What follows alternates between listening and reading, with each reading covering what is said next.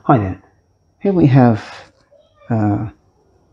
algebraic equation, or sometimes it's called a fractional equation, and we'd like to solve this. And the method I'm going to use here is particularly useful if your denominators are either numbers or simple expressions like 2x or 2y or something like that.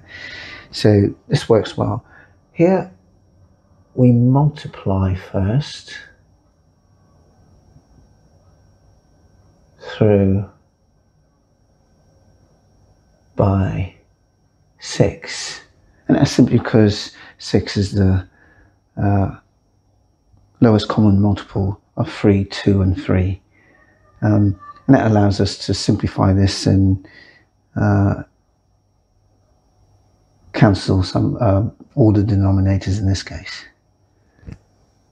So we'll write what it looks like. We multiply by 6, 4x minus 3 over 3 is equal to 6 into 3x minus 1 over 2 and 6 to 2 over 3. So if we cancel here, we have a factor of 2 here, we have a factor of 3, and here 2. And now this is now reduced to 2 into 4x minus 3 is equal to 3 into 3x minus 1 minus 4. We clear the brackets now. We have 8x minus 6 is equal to 9x minus 3 minus 4. And we simplify this. We have 9x minus 8x is equal to 7 minus 6, which gives us that x is equal to 1.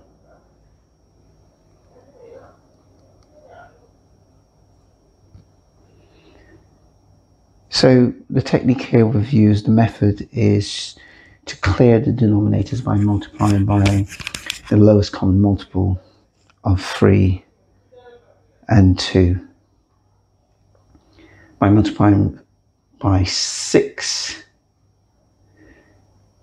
we've cancelled all the denominators, and all we have to do now is, at this stage, is clear the brackets, simplify, rearrange, and our solution is x equal to 1. You can convince yourself that this is a solution by substituting x equal to 1 in both the left and the right hand side to ensure that your solution is correct, or this solution x equal to 1 is correct. Thanks for watching. I'm Alistair.